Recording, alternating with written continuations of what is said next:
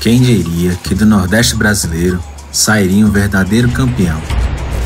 Um surfista de primeira mesmo. When you think there's a limit to something, he just breaks the limit. That's how I look at it.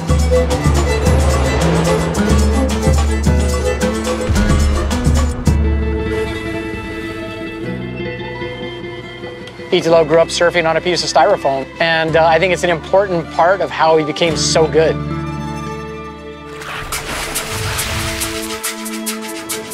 Eu era muito fissurado no surf. A minha infância foi muito bem aproveitada, eu acho.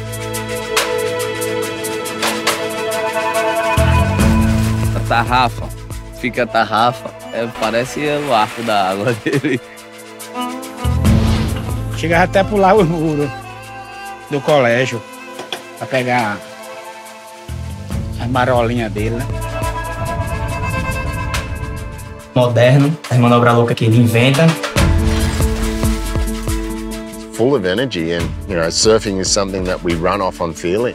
And I remember his energy and how obvious it was that he was truly living his dream, you know? Baia Formosa tem gente de todo jeito. A galera fala, puto igualzinho e tal, chamava ele de maroleiro. Cidade pequena, aquilo, muitas pessoas vão sentir inveja.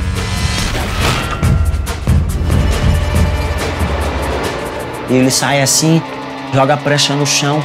Brá, brá, brá, brá. Era um soco, um chute que ele dava na porta do guarda-roupa. Raiva. Quando eu fico com raiva, eu consigo fazer as coisas melhor depois.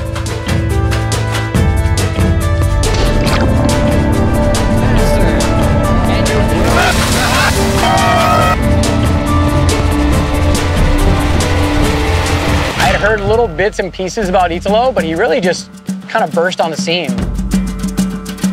Era uma vez, Italo surfando. His love of going fast is probably my favorite thing.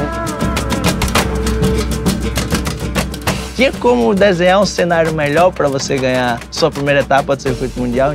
Coisa de cinema. I didn't know if he was happy or mad or what. E a gente sabe que foi difícil.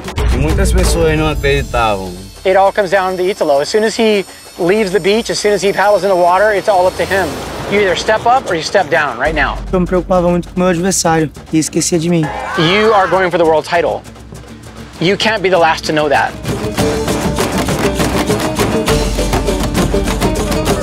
Italo Ferreira in the final with the Pipe Masters. As the seconds were ticking by, it was